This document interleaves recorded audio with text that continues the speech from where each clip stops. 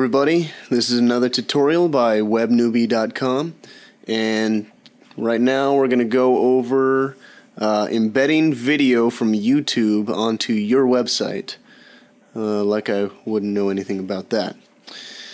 Anyway, what I've got here is I just started out with a layer right here on the page and a blank HTML document.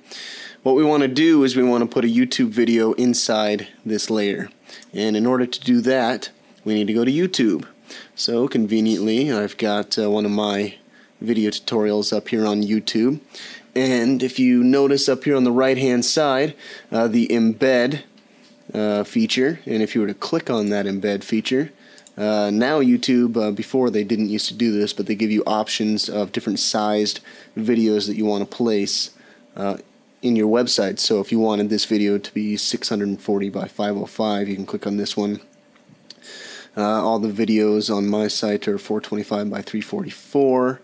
You can change, add a border to your video. You can enable delayed cookies, include related videos on your videos, and just change a lot of the colors and features. So what we're going to do is we're going to do 425 by 344, which is the default size that YouTube offers on non-high definition videos, such as this one right here.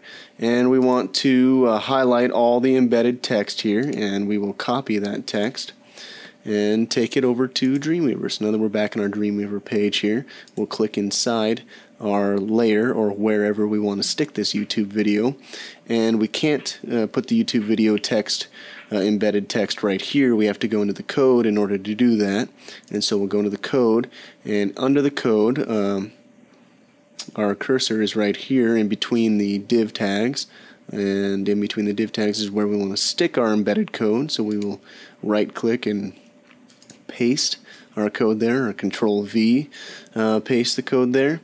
And now that we've got all this code in here, we go back to our design, and there it is. There's our YouTube video. And if we wanted to preview this YouTube video, we'd open up Preview in Firefox. We'll save this as entitled to, it doesn't really matter right now. Yeah, sure, we'll save it in there. And our Firefox browser will open up, and the YouTube video is right here. And you can watch it and you can love it, and that is how you embed YouTube videos onto your website.